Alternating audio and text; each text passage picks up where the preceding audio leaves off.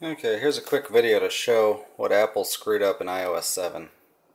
Okay, here's the lock screen. See the slide to lock? Oh, lovely focus I've got here. Let's wake this thing back up. Anyways, there's slide to lock, slide to unlock. Okay, that's nice, but you can slide anywhere. You can slide diagonally. Oh, not diagonally, okay. You can slide anywhere. This is in your pocket and your hand's going across it. It's just going to unlock. Doesn't matter where you're at. Oh, there's a lock button.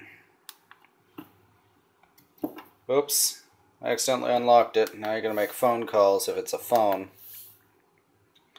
There's the slide to unlock. I just want this slide to unlock to be the only thing active on that bloody screen. Here's my Nexus. I hate Android, but you know, they've got this right. What do you know? It just won't let me unlock from anywhere else. It's got all kinds of other things going on this lock screen, but if I don't hit this just right, it won't unlock.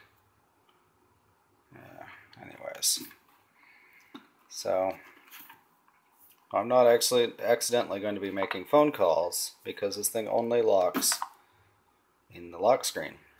So that's what I'm complaining about when I say that Apple broke their patented lock screen. I don't want to unlock it anywhere on this screen. I want to unlock it right here and only here. And that doesn't... This is so stupid. You should be sliding the whole screen. You're supposed to slide across to the words and then it unlocks. I hate iOS 7's lock screen.